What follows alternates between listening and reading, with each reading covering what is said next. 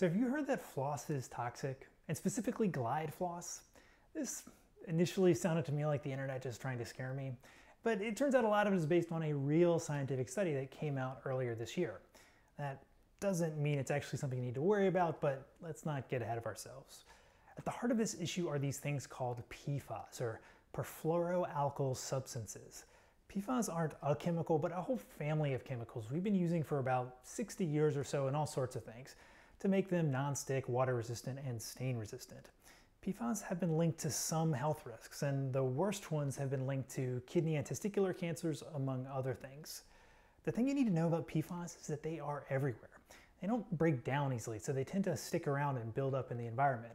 So they're in the dust floating around your home and work, they're in the soil, they're in the ocean, and most concerning, they show up in detectable amounts in your blood.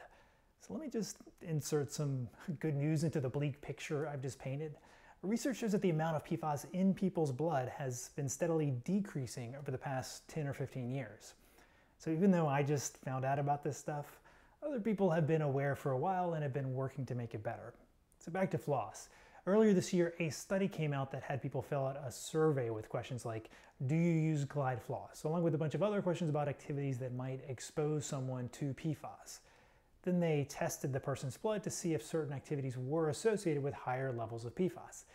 They found that using Glide was associated with higher blood levels of a particular PFAS called perfluorohexanosulfonic acid.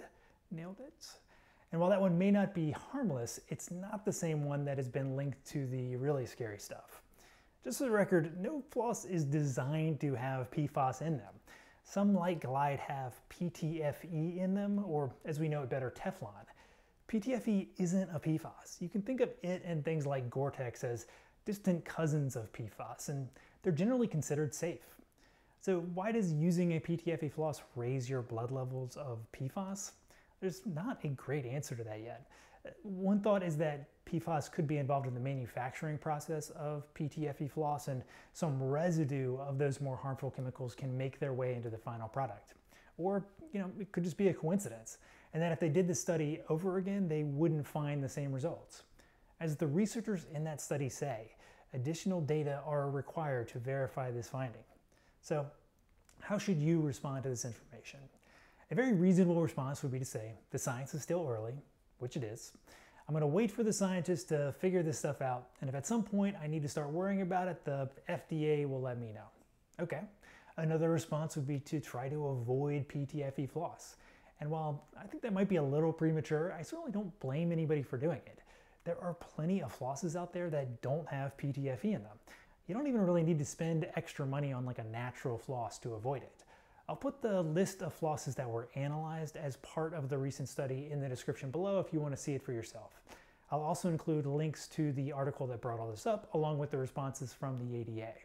And just in case you were thinking that all this was a good excuse to avoid flossing, nah, you still have to floss.